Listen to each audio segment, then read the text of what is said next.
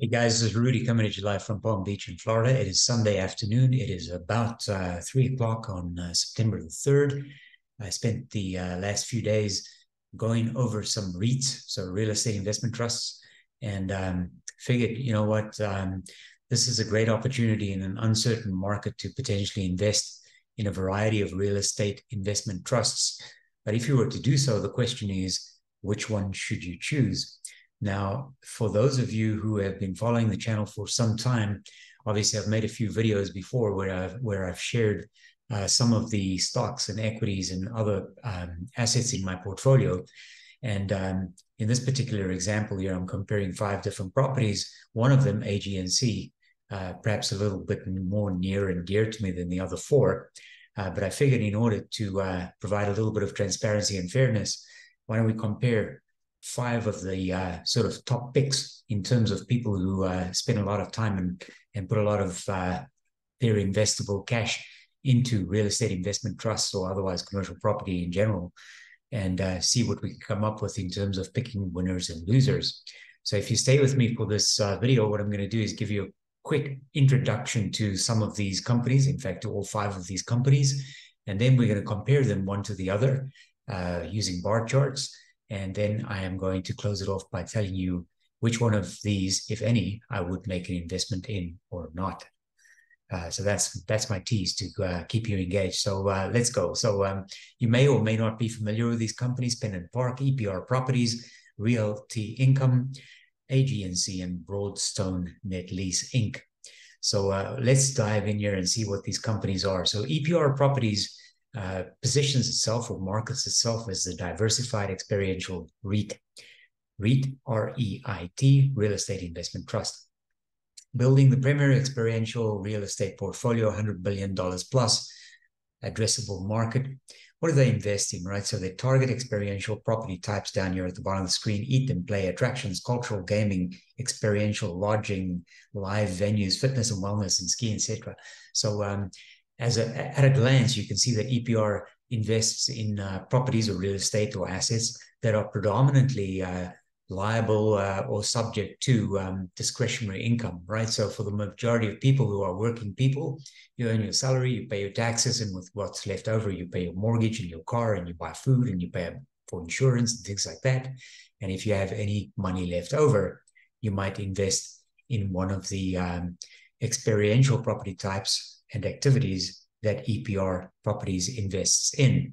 Now, for me, being maybe older than many of the people watching this video, an experiential REIT relying on discretionary income is probably not where I want to be, but it's different for everybody in terms of your timeline, your age, your earnings expectations, your risk profile, etc. So I can't talk to that. I can only speak about me. Broadstone Net Lease, the second company here, corporate profile. It says it has a long-term. So these leases that they are invested in, so commercial real estate properties that are leased on a long-term basis to a diversified group of tenants. It's always good to have a bit of diversification. If, for example, you invest only in commercial real estate for grocery stores, that's not a bad thing, because obviously everybody has to buy groceries. On the other hand, if you invest in something where it's a little bit more discretionary, like let's say movie theaters or something like that, well, that's a little bit of a tougher sell for someone like me, because that's much higher risk. That's also the reference or comment that I made to EPR Properties on the previous slide. This is diversified not only in the United States across 44 different states, but also in Canada, across various industrial, healthcare, restaurants, retail, and office property types.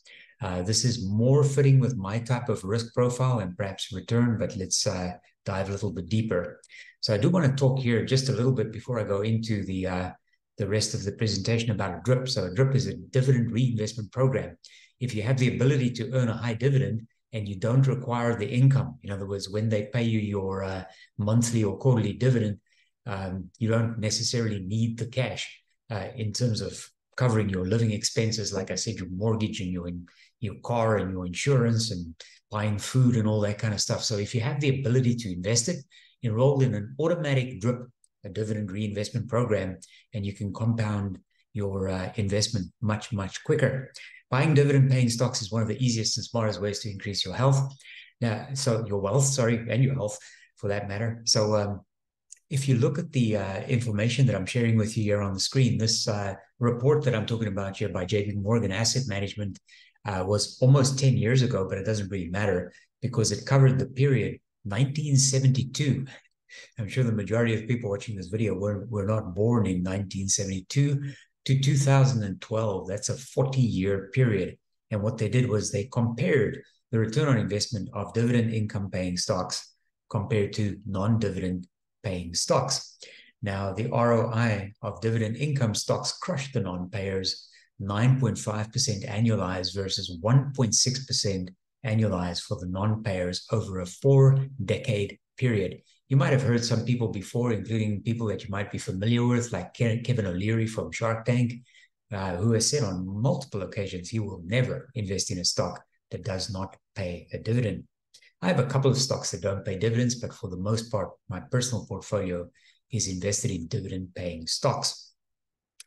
Realty Income is a company that actually pops up on our channel fairly often. Many of you have asked questions about Realty Income before, especially when I talked about dividend-paying stocks. So if you look at Realty Income, this is a stock that pays more than 5% on an annualized basis. Now, one of the first questions you should ask yourself if you're investing in any dividend-paying stock is this dividend sustainable, yes or no? Well, Realty Income, ticker symbol O, not zero, as in $0, but actually this is not $0. This is the letter O. I have no idea why the ticker symbol is O, but that's what it is. They are a member of the S&P 500 Dividend Aristocrats Index. Dividend Aristocrats is an interesting concept that you can dive deeper into if you are interested in doing so. But basically, sort of in a nutshell, these are companies that have sustainable dividends that they've been paying for a long, long period of time. Well, how long, Mr. Oxy? For more than 50 years. Realty Income has been delivering monthly dividends that increased over time. It's structured as a REIT, so a real estate investment trust. And the monthly dividends, so it pays a monthly dividend, which is nice, are supported by cash flow from 13,100 real estate properties primarily owned under long-term net lease agreements with commercial clients. Now, very often people say, should I invest in commercial real estate? For me, from a personal point of view, and remember, everything that I'm sharing with you really relates to me because, as I said, I don't know your age, your risk profile, your earnings potential, your cost of living expenses. I don't know any of that stuff, right? So most of the time when I'm speaking, I'm just speaking for myself. People say, Mr. Oxy, because many of you still call me Mr. Oxy, do you invest in real estate or do you invest in commercial real estate, so residential or commercial? The answer is predominantly no. I have invested in commercial and residential real estate before, but I've managed to be fortunate enough to actually just give some of my residential real estate away. And at the same time, I've sold most of my commercial real estate interests over time. So I actually own very little real estate at all. My primary 2 reasons for doing so is, number one, liquidity. I prefer to invest in investments that allow me to basically pull the cash anytime I want, right? So in other words, if I need to raise money, I don't want to wait a few weeks, months, or even a couple of years to sell a fixed property. I'd rather just turn it into cash like that. The other reason why I do this is because of mobility. So for me, that concept of liquidity tied with mobility, which allows me to be almost anywhere, wherever I want to be in terms of just achieving sort of freedom, if I could put it that way, makes mobility very desirable for me. And mobility is counterintuitive to real estate, which is fixed. So I'm not anti-real estate from a personal point of view. It's just not something that I want to invest in necessarily. There are also other reasons, just very, very briefly, and that is as the federal taxation system, wherever you might be or wherever you might reside, whatever your jurisdiction is for tax purposes, as it changes, many, many things change that you have no control over, like property taxes. Property taxes are levied by a local assessor, depending on where you live, your city or your county or your province or your state or something like that. So in the case of where I live currently in Palm Beach, that would be the county. and I have no control over that. I do have the ability to vote in my county, but at the end of the day, the county can increase or decrease or do whatever they want with my property tax assessment anytime they want. I do not like uncertainty in my portfolio, other than perhaps for stock risk or otherwise dividend paying risks. So back to realty income here. Right here at the bottom of the screen, Realty Income has declared 637 consecutive common stock monthly dividends throughout its 54-year operating history and increased the dividend 121 times since their IPO. An IPO is an initial public offering, in other words, when the company went public in 1994. So a fantastic track record, offering you a more than 5% yield paid on a monthly basis. Not too bad. PennantPark is another top pick for many of the hedge funds and other people who invest in REITs. Interesting company, and what makes it really interesting is this floating rate capital. And I'm going to tell you more about that in just a second. $18.2 billion of assets under management, 680 plus investments, 220 partnerships with private equity sponsors, etc. You know, it's relatively big business. It's in billions, right? So what is a floating rate capital company, and what is PennantPark specifically? It's a business development company. So it's structured like a REIT, but it's actually a BDC or business development company. It invests primarily in equity or debt. Now, in the case of PFLT, so this is PennantPark's ticker symbol, they hold $155 million in common and preferred equity, but $950 million in debt investments. In other words, PennantPark is really a debt-focused business development company. Now, much like where I started the presentation, and I said I don't really like companies that rely on people's discretionary income, I also don't really like companies that invest primarily in debt for a variety of different reasons, and you can do a deeper dive on this one yourself if you're interested in doing so. The yield for middle market companies is unproven, and middle market companies, by definition, if I can take you back up to the top here, are small to mid-cap companies, which are collectively referred to as middle market companies. It's unproven. This means that access to traditional debt or credit for these middle market companies is somewhat scarce or limited. PFLT then achieves above market rates on the debt it holds. So basically what they're doing is they're going to smaller to mid-sized businesses and saying, you don't have the ability to go to market and raise capital at preferred rates. So what we will do is we will provide the capital to you, but at a higher rate. And most of those companies are so desperate for cash, they will just say yes. A classic or typical or common example of this would be like mining companies, not in the case of PennantPark, but just in general. Mining companies are always looking for cash. As of June the 30th, PFLT generated more than 12% weighted average yield on its debt investments and is currently paying its investors more than 11% on an annualized basis. A floating rate capital company, all of the $950 million in debt portfolio is at a variable rate. I don't like that either because it's unpredictable, right? So every time the Fed hikes the rates, PFLT's net interest income also gets hiked, which means the reverse is true too. So if the Fed does nothing or starts easing rates or cutting rates, that advantage is reversed.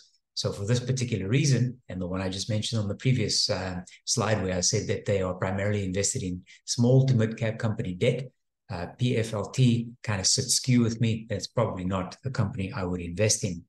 Their security in terms of this large portfolio of debt, $950 million in debt investment, only $100,000 of it, in other words, almost nothing, is not secured by a first lien.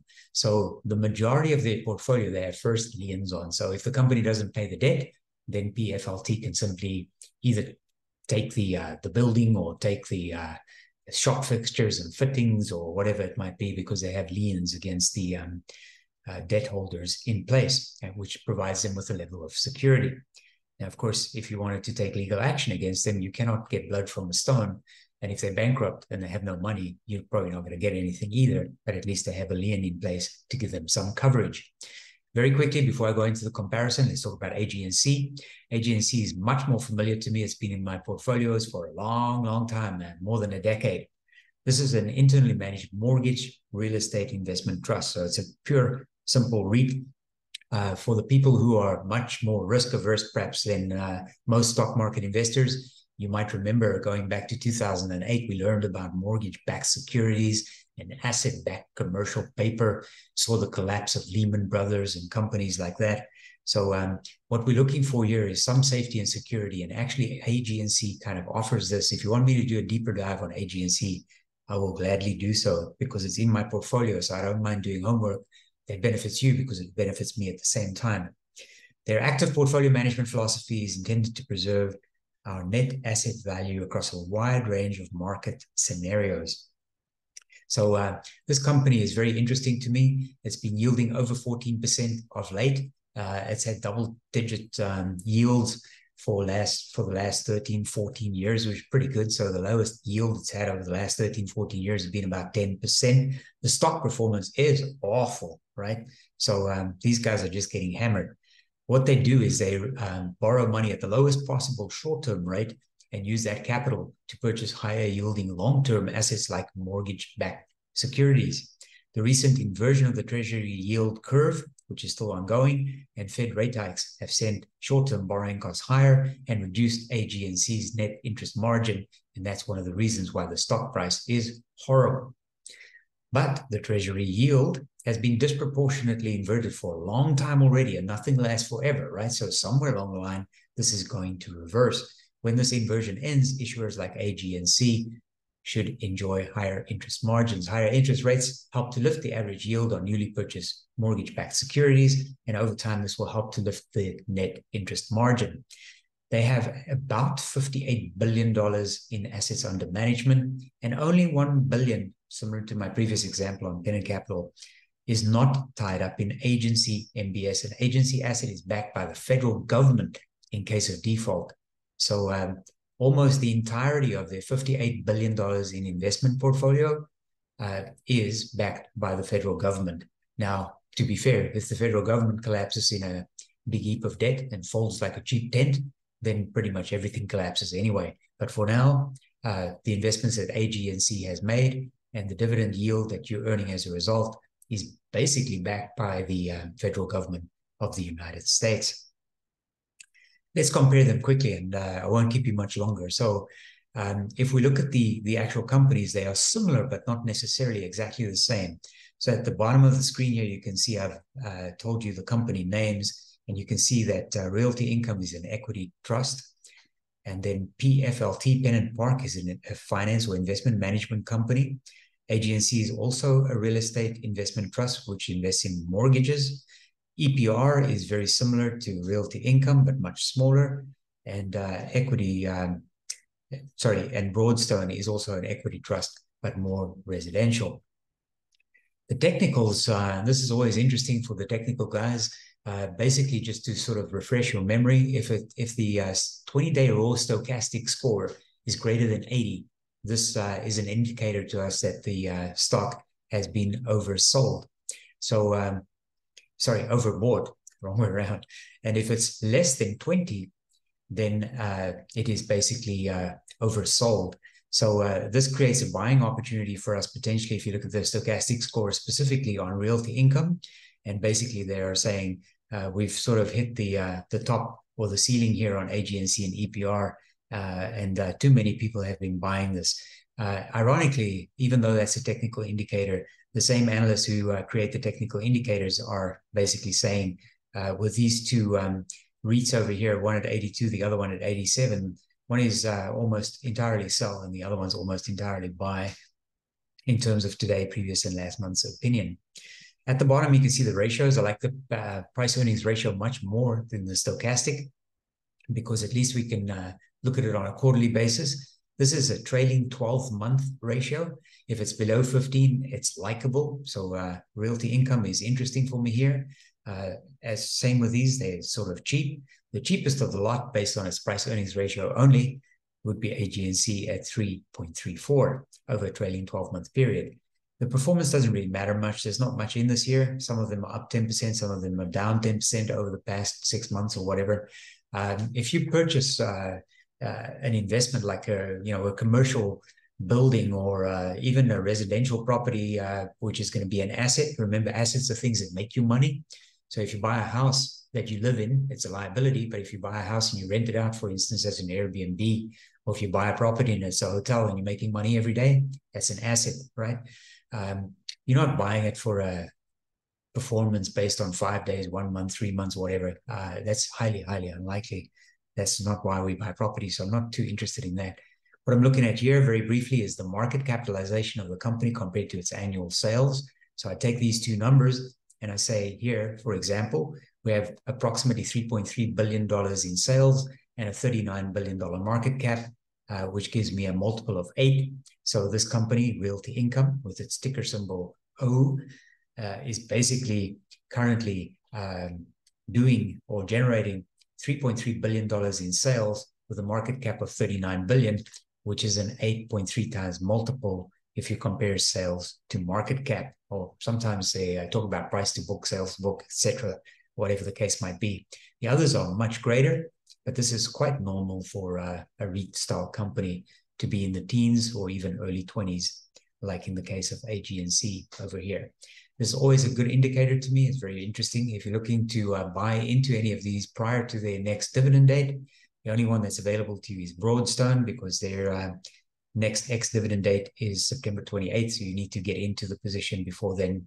I don't think I would buy that, but I'll come back to that at the end of this video. If you look at the chart over a 1 year period, all of them have underperformed the indices, as well as the other equity investments that you could have invested in, with the exception of EPR, which is only up slightly. So this is not a great performance, but we don't buy these for the stock price. We buy them for the yield. Realty Income Corporation, ticker symbol O, you can buy for about $56. It is a large cap blend. These companies are financial companies. They're not real estate companies. So in the sector that it trades in, it's finance, not real estate. $40 billion market cap is sitting way to the left of center here. So this looks to me like it could be a buy. On its recent trailing 12-month PE ratio based on GAAP, the PE ratio is high for me here, so it's a little bit rich. It might pull back a little bit more, but we don't know. But given the company's track record, you could probably almost say this one is relatively safe. Nothing is safe, but this one is not a bad buy, yielding 5.5%. And you can see almost 78% invested by institutions. The next one we want to look at, sorry, and I skipped one there, was Pennant Park. You can buy Pennant Park for about $10. It's sitting in the middle of the 52-week range. This particular company is a small cap value in the financial sector, $636 million market cap, negative earnings, nice dividend, 10%, more than 10%, currently yielding $1.18 on a $10 stock. And as I said a minute ago with the REITs, they've all been underperforming. AG&C, you can pick this one up for $10 as well. It's sitting sort of in the mid-range, in the middle of its 52-week range. This one is also a small cap value, $6 billion market cap, negative earnings, nice dividend, $1.44, yielding currently at the stock price of almost $10, 14.46. And at the bottom of the screen here in the middle, you can see slightly higher shorts. So there are a number of people who think AG&C will still pull back a little bit from this $10. So if you get lucky and you get your timing right, you might be able to buy it for, $9.50 instead of $10. EPR, Essential Properties Realty Trust, you can buy for $25. It's also a small cap blend. It's a $3.8 billion company. It's got positive earnings, pays a nice dividend yield, $1.12 on $24 stock. Is currently yielding 4.65, sitting just to the right of center, and it's been sort of performing in line with the indices, the major indices here, the Dow Jones, S&P 500, and the NASDAQ. Broadstone, last one. You can currently buy into Broadstone for $16. It's sitting way to the left in its 52-week range, so there might be a little bit of upside there. It is also a small cap blend with a market cap of $3 billion, positive earnings, and a super nice dividend here of $1.12 on a $16 stock, which currently yields about 7%, almost. So I'll wrap it up for you here. And I have 3 big red X's here. I will not, for different reasons, dive any deeper into Pennant Park, EPR Properties, or Broadstone Net Lease. But the 2 question marks there, and the reason why I didn't give it a green check mark, but rather gave it a green question mark, is because I would consider investing in Realty Income or AG&C, or alternatively, if I had an existing position in any one of these, I might consider adding a little bit more stock at this time because the price arguably is relatively low. Now, in the case of Realty Income, I said it has a price earnings ratio of over 40 for the trailing 12 months. So this is not very attractively priced, whereas AG&C has a price earnings ratio of only 3.3. So of the 5 that I've shared with you, parking some cash, especially if it's cash awaiting investment. In other words, I have some money in my investment account and right now it's just sitting there doing nothing, which means it's actually losing money. If I had to invest in anything at all and I wanted to park some of that cash into REITs, I might say, you know what, of the 5 that I just shared with you, AG&C and Realty is, those 2 are probably the most likely candidates for me to invest some cash into. Which one would I buy? Well, that's actually not really a tough question. If I had, $10,000 to invest or $100,000, doesn't matter what the amount is, I might say, you know what, instead of buying one of them, I'll buy a little bit of each.